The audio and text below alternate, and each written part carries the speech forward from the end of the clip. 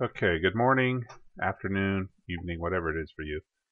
Um, Today's objective, we're finding the measure of inscribed angles and using them to solve some tricky problems.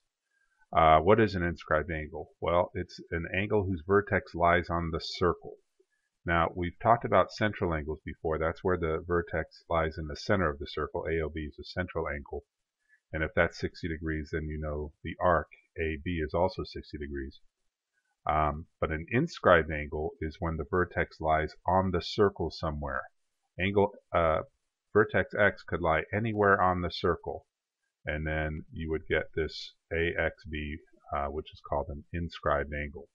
So now the language is a little tricky here. We say angle X intercepts arc AB, where the proper way to reverse it is arc AB subtends angle X. I personally can never remember that, so I always say that arc AB is intercepted by angle X. That's the language I use. I think it's easier to understand. The inscribed angle theorem says that the measure of this angle, AXB, is going to be half what the measure of the arc is, the intercepted arc.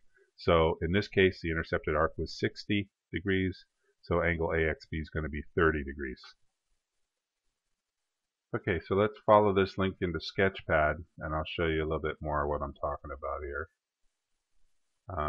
Here I have set up a circle, and you see a central angle A. That's 80.12 degrees, and the arc is also measuring that same angle, which you'd expect.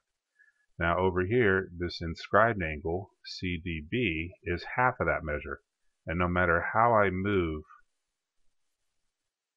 the vertex of that angle on the circle, it's always going to be half as much.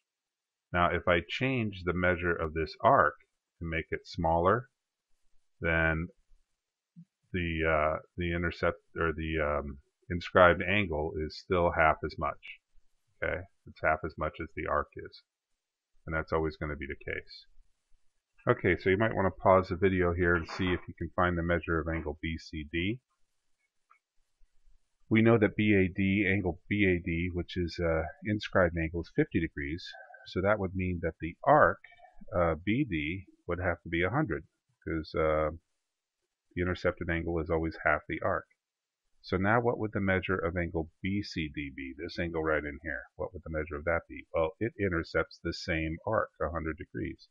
So you could say that the arc subtends angle C, or I prefer angle C intercepts that arc of 100 degrees. So then that angle too would have to be 50 degrees. So there's a corollary that goes along with this. If inscribed angles of a circle intercept the same arc or intercept the same chord, then they'll be congruent to each other. So once again, why don't you pause the video here and see if you can figure out these arcs and angles. So the measure of arc YZ, that is intercepted by angle X, which is 60 degrees. So we could say then that the arc has to be double that, 120 degrees. Now, the measure of angle W is right here. It intercepts that same arc, YZ, so it's got to be half of 120. It's going to be 60. Let's see, Y intercepts this arc, XW, so it would be half of 80, which is 40.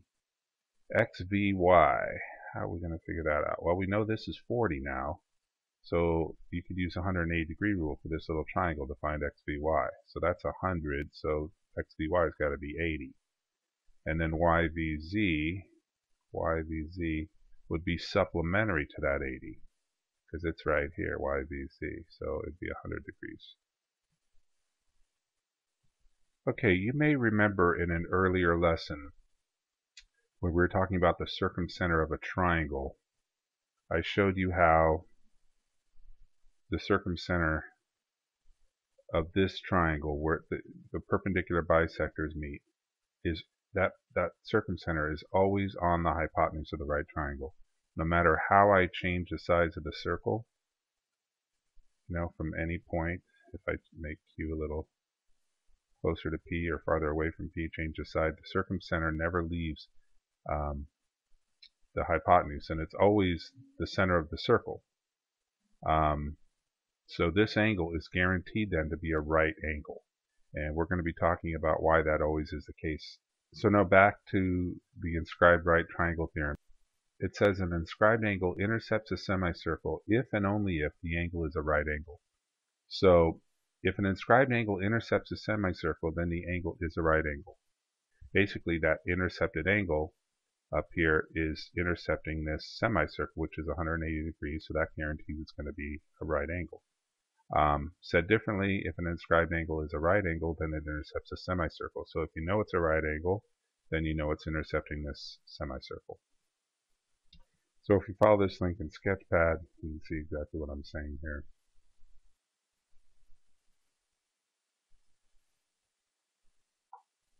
So you see that angle C is a right angle, and no matter how it moves along the circle, it's always going to be a right angle because it's always intercepting this arc AB.